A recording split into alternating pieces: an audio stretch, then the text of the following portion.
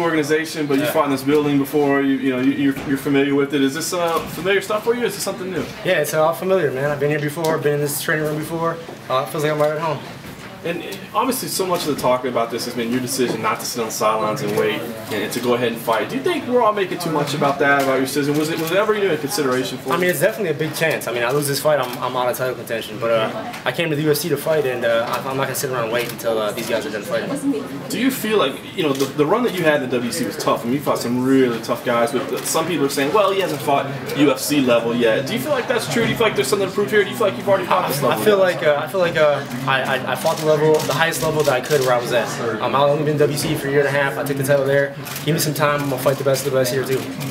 Hey, Clay Guida, he thinks that he's going to be able to outwork you and outpace you, but we saw a pretty high pace for 25 minutes. What do you think about his pacing, his activity level on occasion? Do you think it's going to be higher than yours? I think his pace is his pace. The guys he fights are usually just sitting there and kind of laying back until he reacts. If I want to fight in his fight style and fight that pace, I could. But for me, I like to dictate the fight pace and where the fight goes. So I'm not going to play this fight game. I'm going to implement my plan and win the fight that way.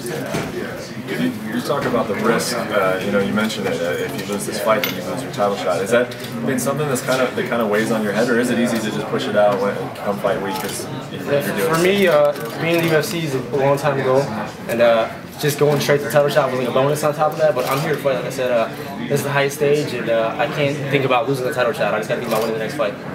In the same regard, I'm sure you'll say something similar. But should you win this fight, how much will that play into your mindset of, if those guys still haven't had a fight yet, Maynard and Edgar, if it's still not scheduled, do you have kind of a time limit in your mind? Like, well, if it's not until November, then give me another fight. Or if it's in September, maybe you won't. If I'm healthy and I come out this fight victorious and then I'm healthy, no problems at all, I'll take another fight, man. No problem with it. I mean, I know Dana had the interview and said I might have to take another fight. I have no problem with it.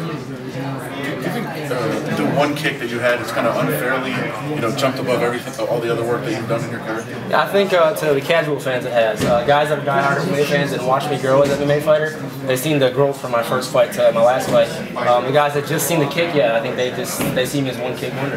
Is there a day that goes by that you don't hear about it? No, I hear about it every day. It's always there. I mean, it's cool. It's a catch-22, like you said. Some people like the kick and they're like, oh, he's a good fighter, and some people are like, oh, he's just the one kick wonder. It's like catch-22. Do you feel added pressure because of that? That you have unrealistic expectations to live up to? Not really. Everybody asks me that. For me, the kick is just something that comes with becoming a well-rounded fighter. I feel like I can fight anywhere, so I can take a risk and do big moves like that. Because if a fight goes to the ground, I'm fine. If it's standing, I'm fine. For wrestling, I'm fine.